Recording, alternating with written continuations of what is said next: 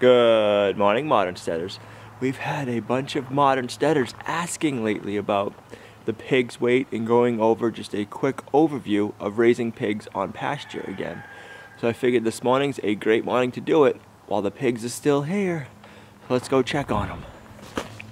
They got themselves locked in. They get so pushy lately with the food, it's not even funny. They keep breaking the straps and knocking down the automatic feeder. That's the only thing on their mind right now is food. Hey, watch out.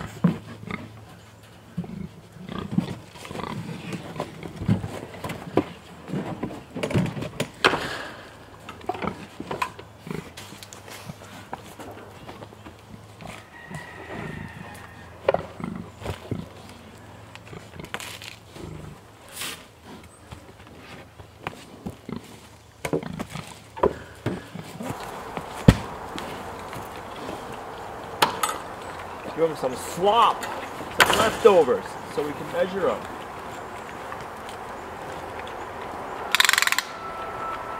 Do it quickly.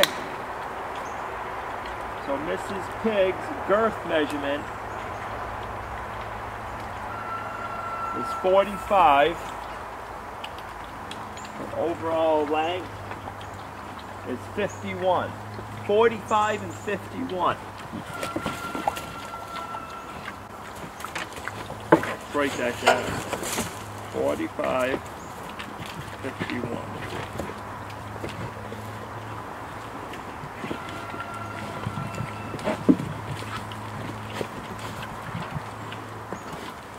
Spots is a lot wider, I'll tell you that much.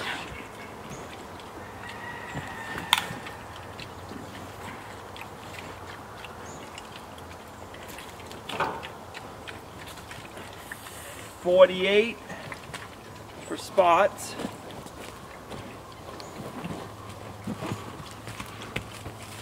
You gotta do a little dance.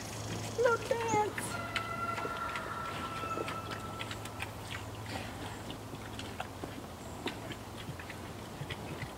By 48 by 52. Now let's go figure out how much they weigh. I knew that leftover food would work.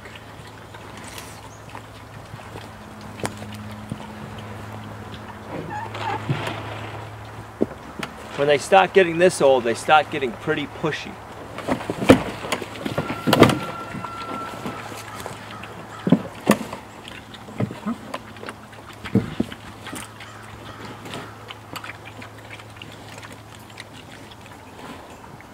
Gina cleaned the windows yesterday in the off-grid outdoor kitchen.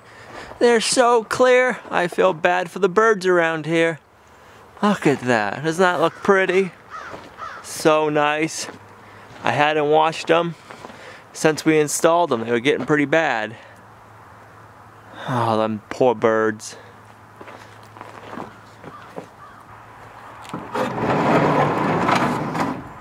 The last video we did in the outdoor kitchen, I left the sliding doors open and the wind noise was horrible. I'm sorry guys.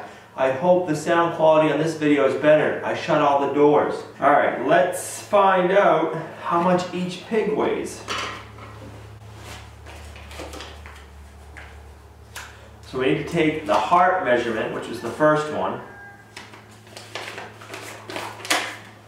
and times that by itself.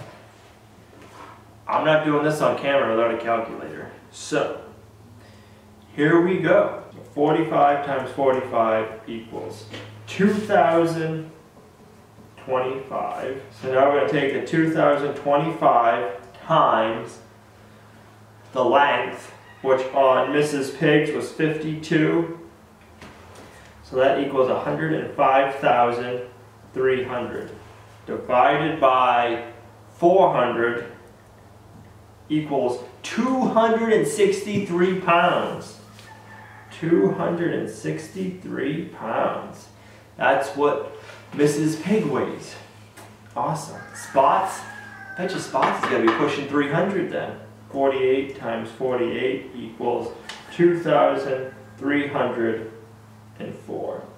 So let's go 2304 times 52 equals 1,119,808 divided by 400 equals 299 pounds. Boy, I was close. It'll be very interesting to see what these weights compare to from the day of harvesting. We're going to have to compare the day of harvesting. If I remember and if we have time, I will do the measurement trick again and get a closer weight. But even if we don't, we're only a few days away, so the weight's not going to be off maybe 5 or 10 pounds. Not a lot. A couple of the other questions on the pigs was people wanted to know how much food we had into them. As of right now, we have 35 bags of grain invested into the pigs. When we first got started, our local feed store once a year has a pig day they call it, I believe. And they'll give you $2 off a bag of grain. So what I do is I buy 1 ton of grain, a pallet load, which is 40 bags. So let's see, we buy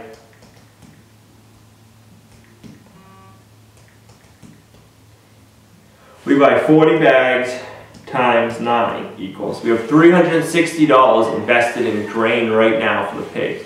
Like I said, they've only eaten 35 bags. So let's go 35 times 9 equals 315. I'm going to guess they're going to have eaten 2 more bags before the class. So I'm going to go 37 times 9 equals. We're going to have $333 invested in grain. We have also fed them a lot of our leftover food scraps, stuff from the garden, and then they've had plenty of apples. So if they didn't have all the scraps that we've fed them, that's another question. How long do you keep the pigs for? From when we buy them and bring them home, we plan on keeping them for 6 months at our homestead. And from what we found, for a rule of thumb, plan on in those 6 months going through 20 bags of grain per pig.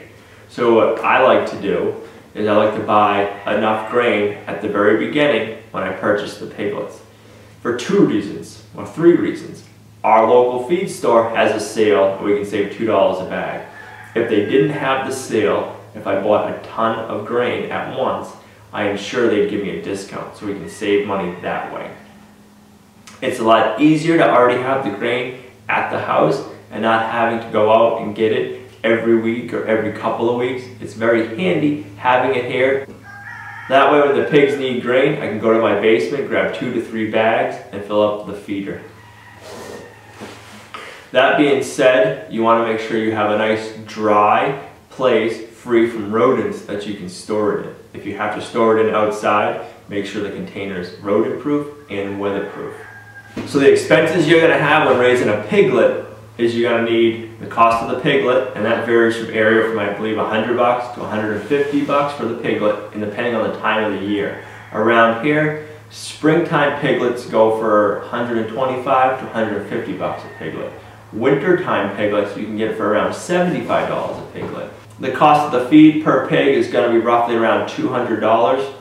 And then another expense you need to think about is the butchering fees. The butchering fee is going to be probably around $300 when you're all said and done. That's bringing the pigs alive to the butcher shop. They'll do the killing, they'll do the butchering, they'll cut up all your meat, package it, and they'll send it to your local smokehouse, get the hams and the bacon secured, and you'll get them back. So if you can invest once in a class like we'll be doing here, the 3-day pig harvesting class, in learning the skill of harvesting your own animals, curing your own meats, you're going to save a lot of money in the long run. And that's what we're looking forward to. We're looking forward to have the skill of being able to harvest our own animals here on the property and then being able to cure our own meats. That's going to be a huge savings right there for us. And the other nice part about that is going to be a lot less stress on the pigs. We don't have to try to get the pigs into a trailer, which can take an hour or more sometimes. Pigs are smart, and to them a trailer is something new. It's kind of like going into a deep, dark cave for us. Pigs can smell very good, and a trailer has new smells and odors for them, so they're very curious and very hesitant to get into a trailer for you. So the pigs don't have the stress of going into the trailer. You don't have the stress of trying to load the pigs. They don't have the stress of the ride. And when they get to a butcher shop, to them it smells like death. I hate to say it, but it's true. Animals can smell and sense all that stuff. So that being said so the point I'm trying to get to is that makes them all stressed and anxiety and sends all different chemicals and hormones through their blood, and they say that taints the meat. They say if you can process and keep your animal less stressed, the meat will be more tender and taste better. That's one of the things we'll be finding out here this year, and I'm excited for it. It's going to be a more humane way to harvest our pigs. And we're going to have a lot more control from start to finish of our meat. We'll be raising the meat here, and then we'll be butchering it, we'll be curing it, we'll be making our own sausage, we'll be knowing what went into the animal for food, we'll know which herbs and spices and all the care that has gone into the meat that we'll be making. And then the curing process we'll be doing here also. We won't be using any chemicals, so we're going to know what's completely in our meat from A to Z. Let's go back outside and I'll give you an overview for the fence and how we raise our pigs on pasture that way. We use 2 strands of electric fence. That's aluminum wire. We keep it around shin high and knee high. You gotta remember, when a pig is only looking like this, most pigs don't look up, so they're not seeing what's here. They're seeing what's in front of them and what's down. So that's the perfect height wire to keep your pigs in. We use metal T-posts, plastic insulators. I highly recommend metal T-posts for the corners. But everywhere else, you can use fiberglass or plastic rods with slide over insulators. That works very well and is very inexpensive. You can get a solar charger, or what I did, I have a DC powered electric fencer with a marine battery that I just charge up. I have 2 of them. I have 1 car battery, 1 marine battery. I keep one on a trickle charger, and then I keep the other one out here. You can hear it's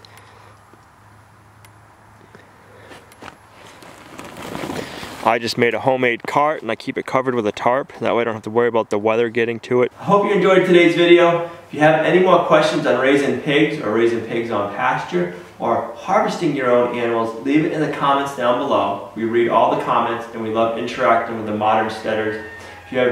You can also go on over to our website, lumnahacres.com. I'll put a link to that here in the video description below, and you can find out more information about how we raise our animals here, what we're doing at Lumnah Acres, and ask more questions over there. If you liked the video, we ask you to give it a thumbs up, share it. It really helps the channel grow. If you haven't already subscribed to the channel, now's a great time to do that. Just go down below, hit the subscribe button. If you hit the bell button, that turns on notifications and lets you know every time we go live or upload a new video. And we'll see you right back here tomorrow at Lumnah Acres, a guide to modern homesteading, self-sufficiency, and freedom. Bye.